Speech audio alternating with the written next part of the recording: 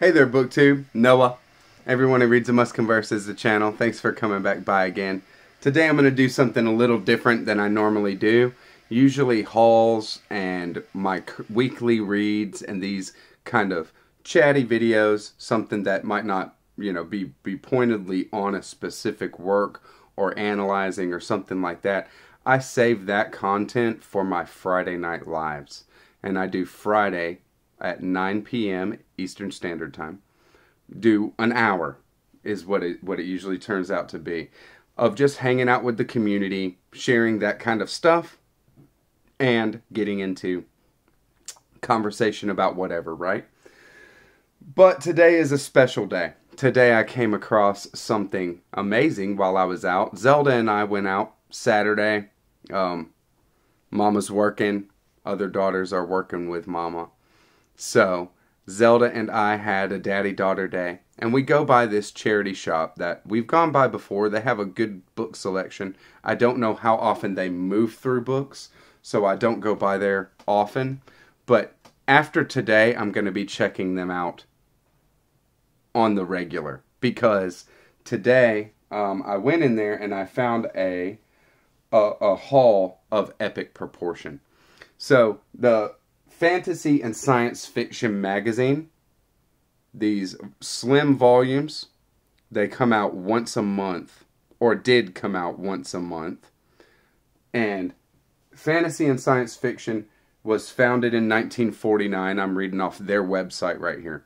Founded in 1949, the award-winning sci-fi magazine, which is the original publisher of sci-fi classics like Stephen King's Dark Tower, Daniel Keyes' Flowers for Algernon, what a heartbreaker, and Walter M. Miller's A Canticle for Leibowitz, what an amazing work. There is science fiction author interviews and opinion pieces in this collection as well, cartoonists and other things like that. But the bulk of this science fiction and fantasy magazine is short stories, short works by science fiction and fantasy authors, right? So there's novels, novelettes, and then there's short stories, and then there's features. And then there is a few kind of departments of books to look out for, where they'll push, different things in the science fiction fantasy genre, musings on books, and other asides, like they'll do little plays. This is a play by Anne McCaffrey is in here. It's ridiculous. So I'll go ahead and show what I've picked up, and if anybody wants to see any of these in more detail, then leave me a comment or go find me on Instagram. It'll be in the description box, and let me know which one you want to see more of, and I'll just put together an Instagram post with pictures of the different table of contents, things like that, whatever you want to see, and put that up on Instagram. So I got July 1998 science fiction and fantasy, right? This has Ursula K. Le Guin, James Morrow, Terry Bisson, and Richard Feynman starring in An Incident at Oak Ridge. So let's see what all we got. Science fiction and fantasy, June 1997. I'm going to show all the covers, and it is going to get pretty ridiculous. This is January 1996, and you see we're going backwards now. Harlan Ellison, Isaac Asimov. We're going backwards. We're in 1996 right now. August 95. I'm going to pretty much show the covers and keep it pumping. March 1995. They always have these like book ads on the back. This is great. These are great publications. And you'll see why I December 1995, where I kind of got to where I think that I was doing something, doing something wrong here, okay? because this is a charity shop that doesn't care what they have. June 1995. Kind of like a picture, like reminds me of Heinlein, you know, Friday or something. They don't care what they have. April 95. And I just told them, I said, you know, I would love to get that set, that science fiction and fantasy set that you have over there. But I don't know about paying. You know, they would want $1 a piece for them.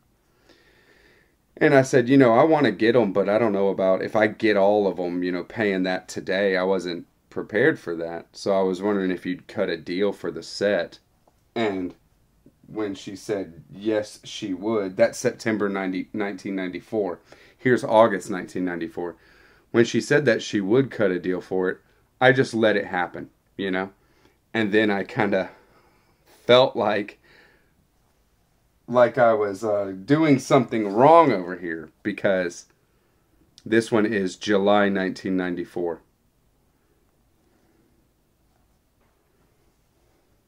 Because it's epic. June 1994.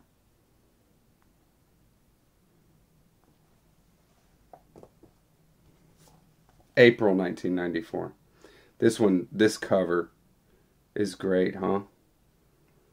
Zelda was looking at this one, the angel flying. March 1994.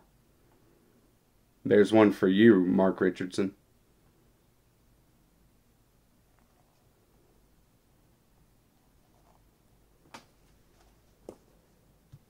January 1994. Beautiful, huh? Some of these are just epic looking covers. And I'll share the table of contents or anything but with anybody who wants. December 1993.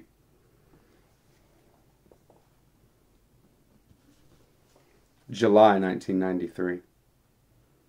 So you see, I don't have like complete runs. It's not that it's going to I don't have just back to back to back. But we'll see how far back we go, right? June 1993. Little dragon action. Some of them are more, you know, with the science fiction, a science fiction-y kind of cover. And some of them are more of a fantasy kind of cover, right? Some of them are completely unread, like this here. And some of them look like they might been read a couple of times. So I was indiscriminate with it and just going to go ahead and get them all that I could. So that one's February 1993. And then we're at September 1991 here. With a more sci-fi look, right? August 1991. A little voodoo action. I love this next cover. This one is September of 1990. I love this. Thought it very cool. A little Isaac Asimov action in that one. Dean Whitlock, the Fax Man. I love that. August 1990.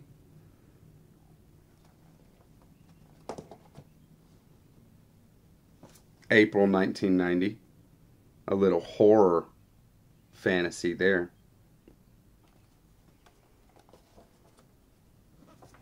January 1990.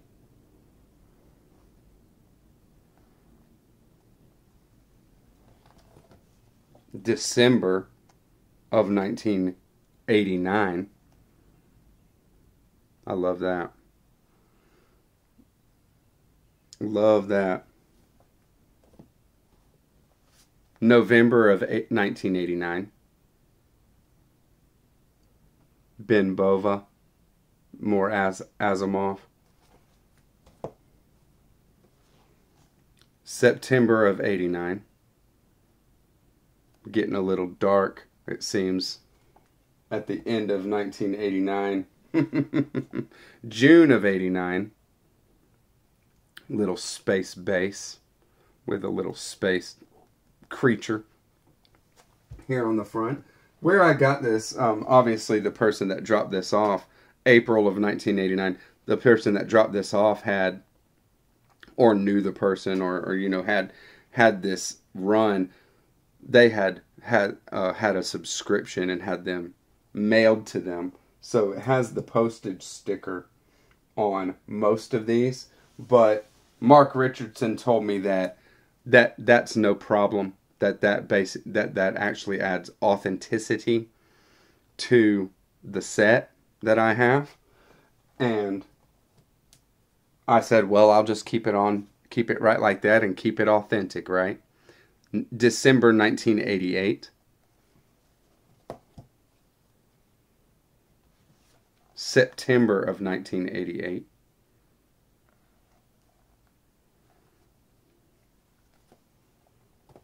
I'm sure if y'all want to take a look, you can pause it. November of 1988. You can pause it, take a look at the cover. But like I said, if you want a deeper dive into it, hit me, even in the comments here. But where I'll post it is on Instagram. August of 1988. And see, in 88, I have almost all of them. July of 1988. So right in the 88, 89, and 90, in those years, I have almost all of the fantasy and science fiction volumes of those years. This one is June of 88. This one is May of 1988.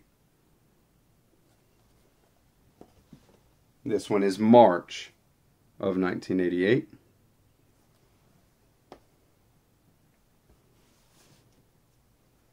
April of 1988. Just awesome stuff, right? October of 1987. That's where we're at here. Harlan Ellison, Kate Wellham, Isaac Asimov. 38th anniversary issue and it's October of 1987 is their 38th anniversary issue. Very cool, huh? September of 1987 seems to be a kind of a special one as well. Isaac Asimov, A Sacred Poet. Harlan Ellison as well. And we are in the most epic, August of 1987. That's right.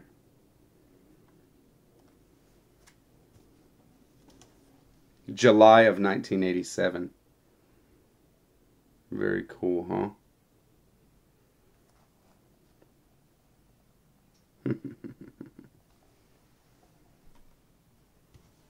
June of 1987. That's right.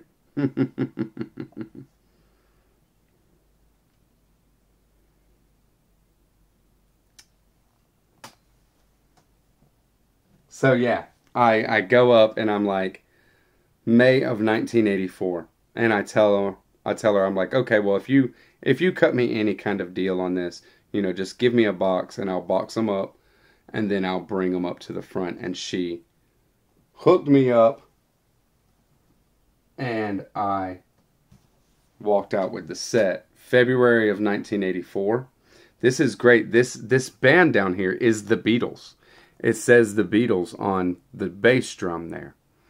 So, February of 1984. And so, I will be dipping into this one pretty soon. Just to see what that is. And then the final one, the earliest edition that I have in this set, in this haul, is January of 1984. And this is the issue right here. This is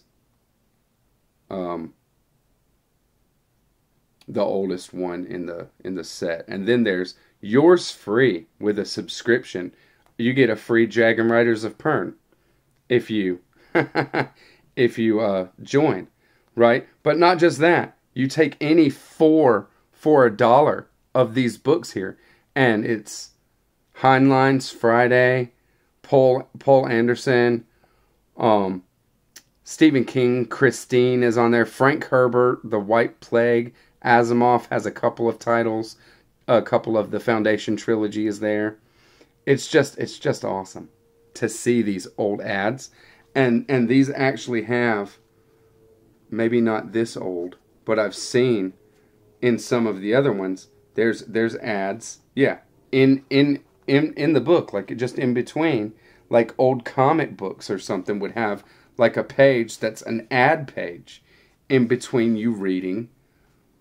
And they're what are they advertising? Well, they're advertising books. You know, they're advertising sci-fi books and fantasy books. It's great. So this is just a wonderful find, is it not? So there we go. There's my epic sci-fi or fantasy and science fiction haul. 50 volumes I picked up today, and I'm set for our November event, New World November. It's going to be great, and thank you very much, BookTube. I'll catch you on the next one. Bye-bye.